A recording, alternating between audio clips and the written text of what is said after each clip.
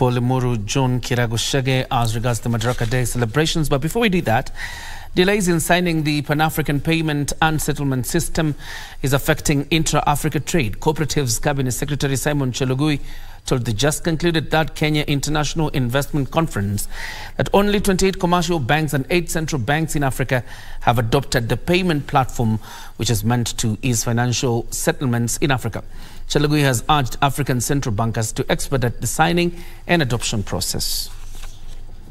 Great Africa, so that whatever we produce in Kenya and whatever is produced in our neighbors can be distributed across this continent.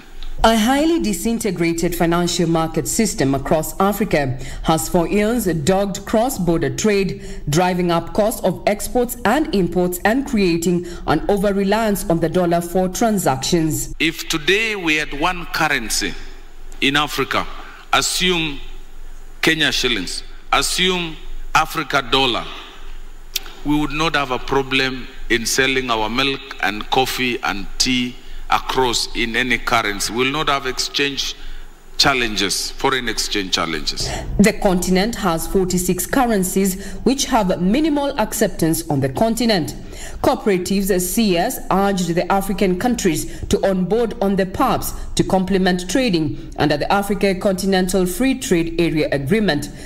Because we have cornered ourselves with this currency, Africa is challenged.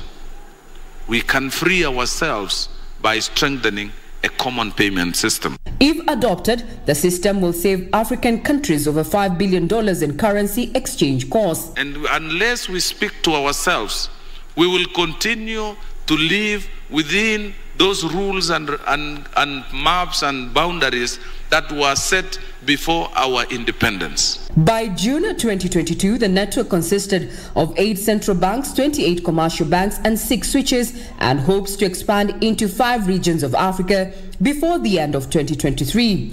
So time will tell if Africa indeed is ready to make do and bring action to the conversations that have dominated this 3-day conference, with one key objective: Africa to trade more within Africa. I'm Regina Manyara, you're watching Prime Edition.